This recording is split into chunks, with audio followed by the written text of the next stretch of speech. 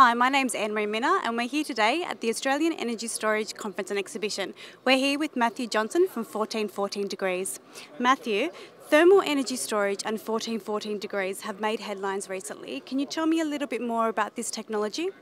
Yeah, look, what the technology is about is storing energy. So we take electricity, we convert that into heat, we hold that energy in heat, and then we convert that energy into electricity and heat, or just heat, depending on what a customer wants. Now we do that by utilising storing the heat in silicon. So we're actually melting silicon at 1414 degrees, funnily enough, and at that temperature we go through a latent phase and can store a lot of energy in that heat. And 1414 Degrees have recently announced an agreement to install thermal energy storage systems at the New South Wales processing plant of Pepe ducks. Tell me a little bit more about this project.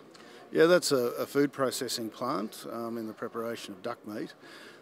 Those sort of sites suit us very well because they need a lot of heat and power. So the installation at that site will satisfy a power and in particular a heat need, and their base energy will come from solar. And in 2014, 1414 Degrees received a grant from the South Australian Government in collaboration with SA Water, which will integrate energy generation from biogas waste using thermal energy storage. Do you see biogas waste as a niche sector where 1414 Degrees will dominate? Look, we're very excited about that opportunity. SA Water approached us and asked could we modify our system so it runs on methane from the wastewater plant, and we think that's a great opportunity for us. So we'll be commissioning that one later this year. Fantastic. Thank you, Matt. Thanks for your time. No problem.